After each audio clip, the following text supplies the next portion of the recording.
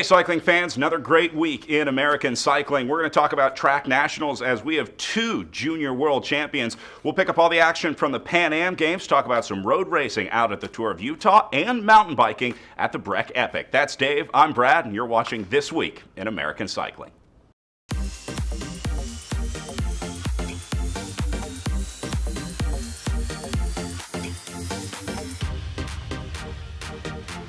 Megan Jastrab and Zoe Ta-Perez out of Southern California are world champions. They earned their rainbow jerseys in Frankfurt, Germany. Well, it was first Jastrab winning the Omnium title, and then they backed that up together, taking the Madison there in Germany. Yeah, Jastrab, the first American junior to ever win an Omnium World Championship. 4 events in the track Omnium. She took top 3 on the first 3, including crashing in the tempo race. Gets up and still finishes on the podium. She rides for the Rally UHC team on the road, but is also working towards a Tokyo 2020 bid. So keep your eye on Megan Jastrab. Pan Am Games in Lima, Peru, with road, BMX, mountain, and track racing all going on. Let's start with BMX. We had a gold medal for Hannah Roberts, a really strong ride in the women's BMX freestyle. She was awesome. Then Chloe Dygert won the individual time trial and the road, along with the Pursuit Squad, as she rode with Kim Geist, Lily Williams, Christina Birch.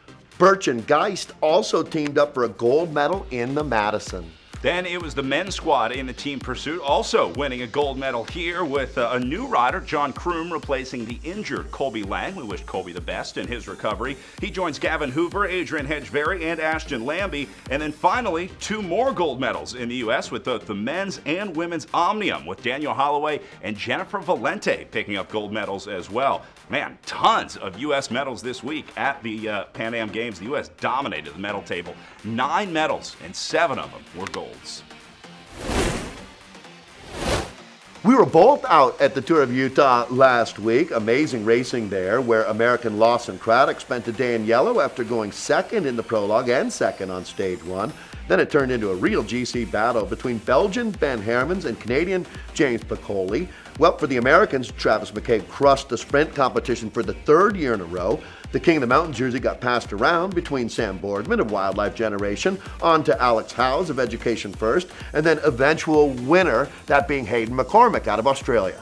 Howes' EF Education First teammate Joe Dombrowski had success later on in the week as he gets a big stage win on the final day into Park City and moves up to 3rd on GC. American Keegan Swarble was 3rd on the day, and he showed some really impressive climbing and descending talent. A bunch of the Americans that raced in Utah are headed over to the Vuelta in Spain, including Lawson Craddock, along with TJ Van Garderen and Logan Owen for the Education First team. Pete Stetton and Kiel Reinen for Trek Segafredo were both in Utah and are headed over to Spain as well, along with Sepp Kuss and Nielsen Paulus, as they get the nod from Jumbo-Visma. Finally, on to the Breck Epic, the 6-day mountain bike stage race where Keegan Swenson and Katarina Nash were on fire.